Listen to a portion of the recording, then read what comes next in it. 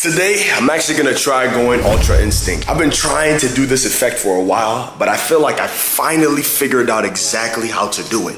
I went ahead and set up my camera to shoot 2 different videos. The whole idea was that I was supposed to transform from wearing no clothes into wearing clothes. And so that was the whole idea. Now, with the whole Ultra Instinct specific VFX, right? Guys, this was a headache. It took me a while just to figure out exactly how to put this together.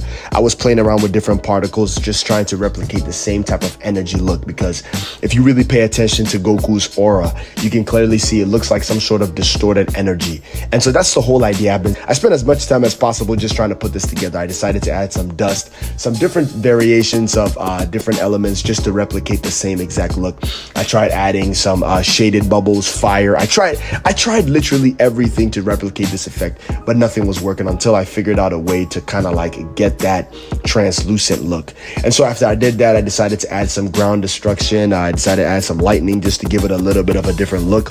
Normally, the Ultra Instinct type of aura does not have lightning around it, but I decided to throw in some lightning just to add a little bit of a different touch. I decided to place around some floating rocks just to give it a different vibe.